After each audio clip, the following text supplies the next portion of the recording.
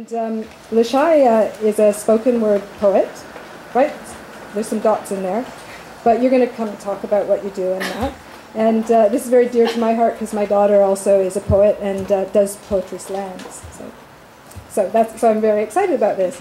So here's some background on Lishai. She's lived on 3 different continents, but has found a home in Toronto's dynamic arts community. She believes in art as a tool for community development and uses her words to create dialogue around issues of identity and belonging. Since 2010, Lishai has made a name for herself as an award-winning poet and a powerful performer. She has competed in poetry slams, see, I knew it, at a national and international level, including representing Toronto at the Women of the World Poetry Slam, the Vancouver International Poetry Festival, and the Canadian Festival of Spoken Word. She has also organized Canada's first underground individual slam championship. Peel works with youth-focused organizations as an arts educator, utilizing culturally sensitive alternative education practices. Lucky them. That's great. And so please join me in welcoming Lishai as tonight's special guest performer.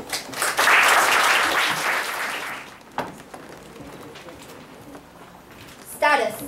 Please state your status in Canada. Citizen, London immigrant, refugee. Status. Does human being fit into a category? No, please state your status.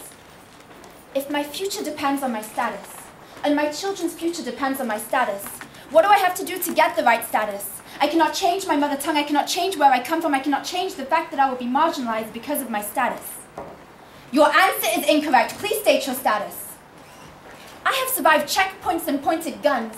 I have survived rape to walk barefoot on the land that bleeds with the blood of my people. I have survived the murder of my eldest son, a bullet in the back of his head. I could not save him. Do you know what it means for a mother to not be able to save her child? I have left the homeland of my ancestors to walk on unfamiliar soils. I did not look back. There was too much grief in my heart. I have slept in the stars that promised me that I will find my way home. I have prayed to the Creator to help me feed my children. I have stolen to stay alive. I have lived through terror. I have danced through danger. I am here, only to be asked questions about status? Your answer is incorrect. Please state your status.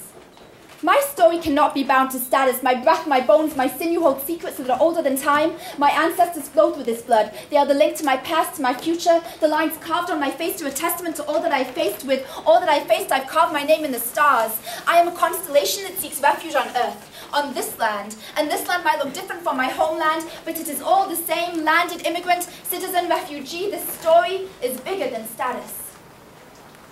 What, madame, is your status in Canada?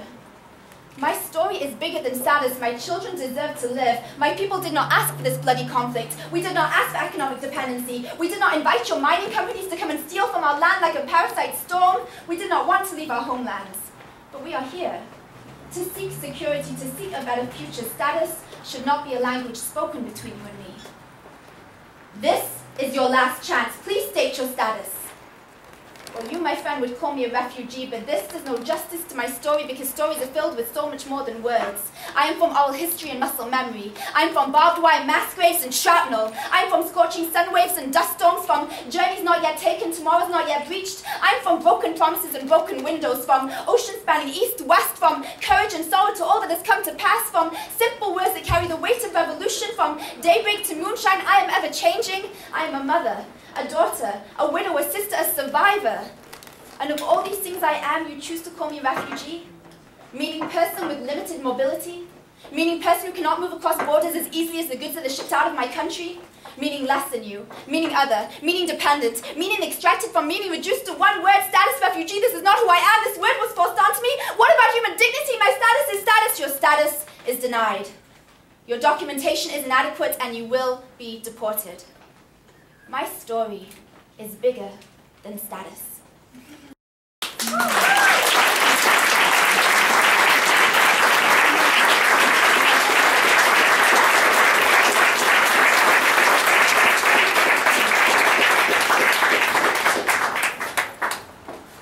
It's a pleasure to be here tonight.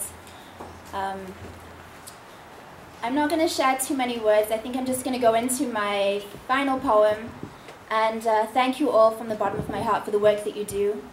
This last poem, I do this for my mother, for my grandmother, for all the women who came before me.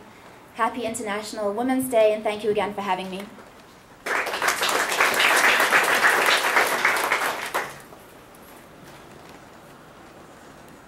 I have stones in my throat.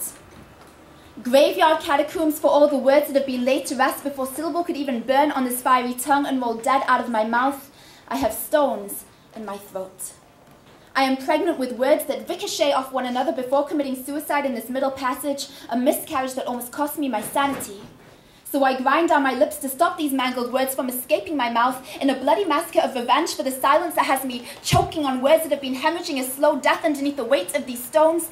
These stones have been waiting to trap words, waiting to take flight, waiting to make sound. But like freedom has unfinished business, like Iraq, like the DRC, like Somalia, death comes before even the first cries of life. How could victory ever be carved out of bones and blood? How can they teach us to be equal but never to be free? Hold your breath, young girl. Breathe through your nose. Bite down, eyes down, face down, go down and here. Take these stones and swallow them. Silence tastes like midnight after he left you bleeding on the inside your empty bed. Silence tastes like drowning in the sterile psychiatric ward of a hospital, watching the vacant eyes of your mother. Silence tastes like biting your lip to muffle the tsunami of an orgasm because good girls don't make too much noise. He beat the colors of the sunrise into your face and you smiled toothless for him. He gave you a cradle full of empty promises and you accepted with arms outstretched in forgiveness. He refused to acknowledge his destruction of your temple and still you choose to remain invisible. Tell me, how many stones does it take to break a person?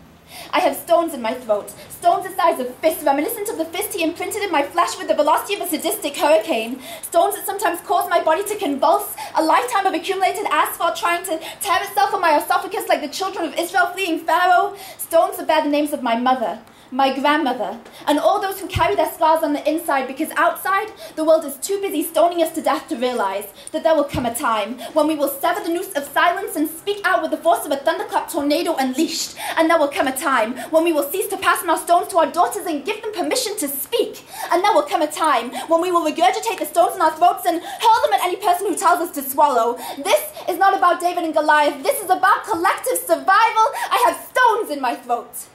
Ticking time bomb weapons of war, and you better believe that one day I'll use them.